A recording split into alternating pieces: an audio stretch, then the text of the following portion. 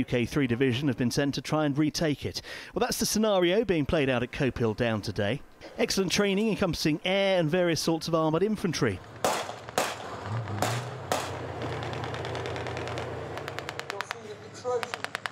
They're attacking from the flank and trying to concentrate the enemy fire.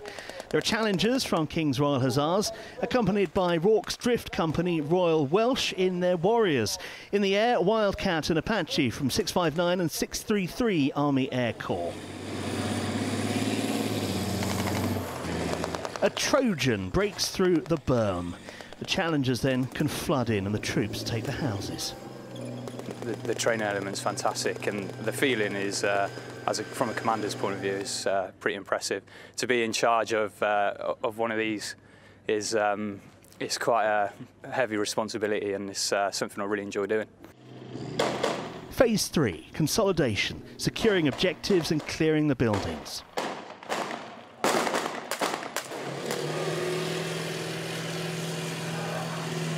As the infantry clear the building. I came out giving support fire to top windows.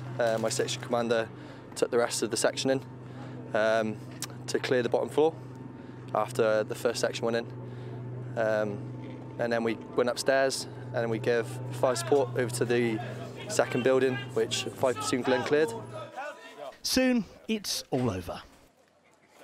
Well, this is the Trojan armoured engineering vehicle that we saw smash through the defences earlier on. That part of the day is now over, but there's still plenty of activity here at Copehill Down.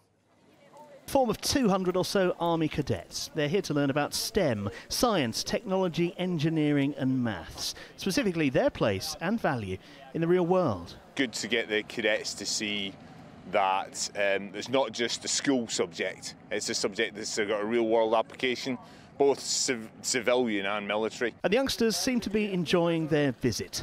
It's been good because you get loads of more new experiences, just to see things that you wouldn't normally see. I'm quite interested in cars and stuff like that, so I think I'm going to become a driver when I'm older in the army.